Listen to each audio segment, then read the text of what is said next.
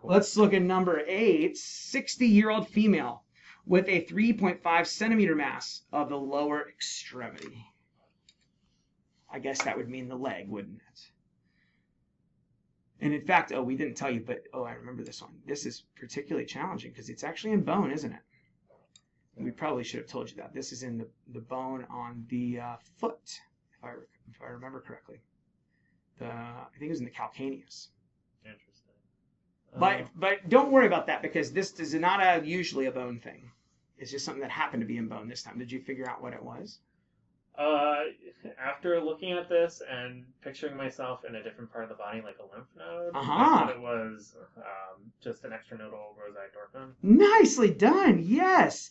And you stuck with that even though you saw bone there and you thought, well, I guess, what else can it be, right? Right. Good. This is a really nice example of something that's rare that you can occasionally have Rosai Dorfman occur in the bone as like a lytic bone lesion. I've seen it a few times so far in training and in practice.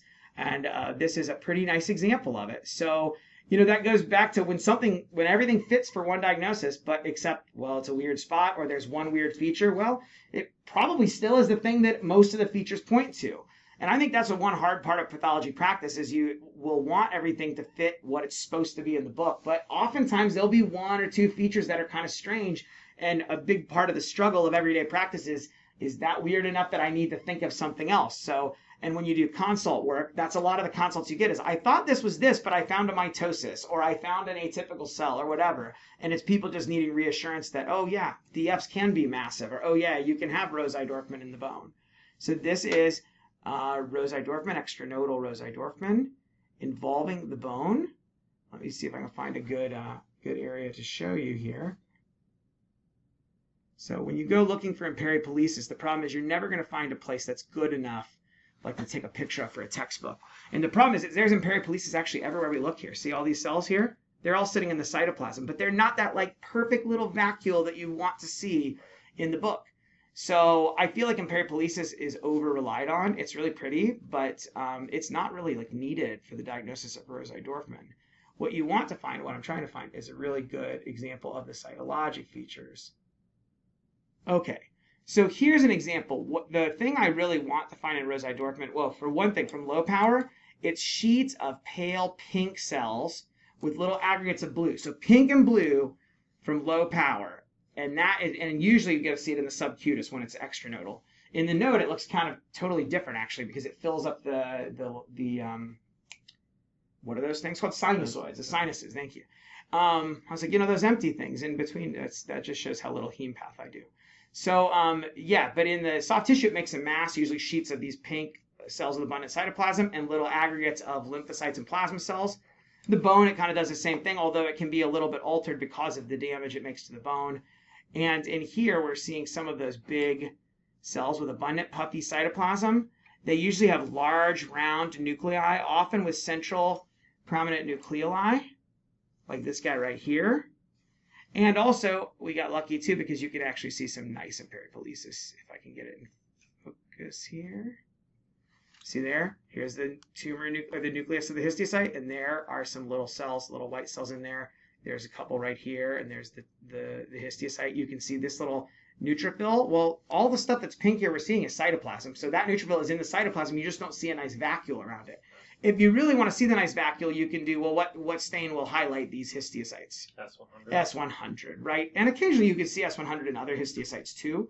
So by itself, S100 positive doesn't prove something's Rosai Dorfman. And in really classic cases, you don't honestly need it, in my opinion.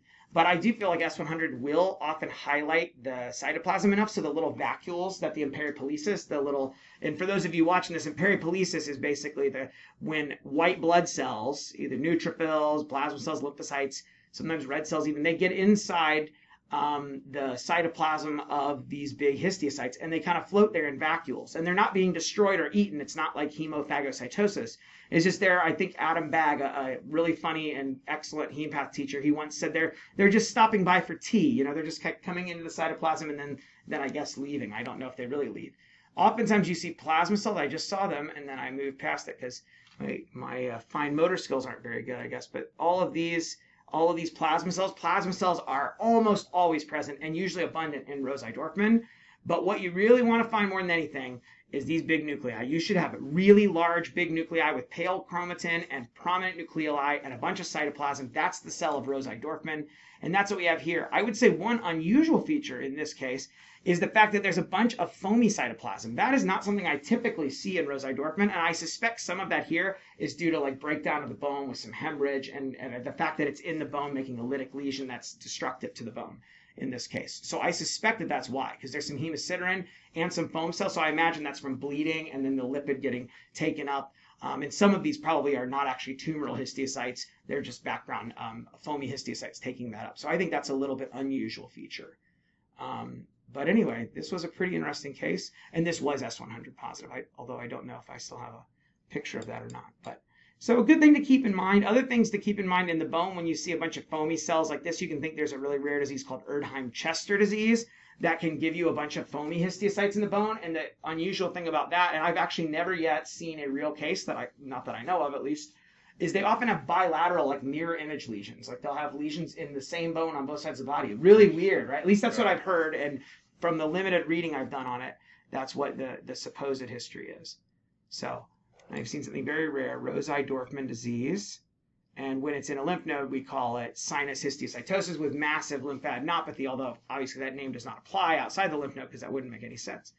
So in the bone, Rosai Dorfman of the bone. And I do have another video about regular extranodal Rosai Dorfman on my YouTube channel. All right.